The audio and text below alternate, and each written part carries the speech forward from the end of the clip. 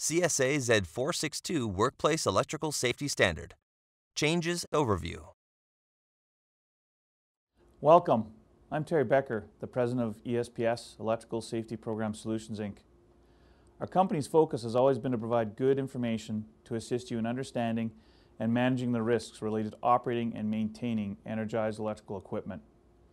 We've designed this training course to provide you with an understanding of the changes to the CSA Z462 Workplace Electrical Safety Standard in the 2015 third edition. In this training course, we review the changes made to CSA Z462 Clauses 1, 3, 4, 5, and 6, as well as some of the modifications to the annexes. It's important to understand changes made to this safety standard because they will affect your existing established electrical safety program and how you complete energized electrical work tasks. Please use the button below to download a PDF differences document.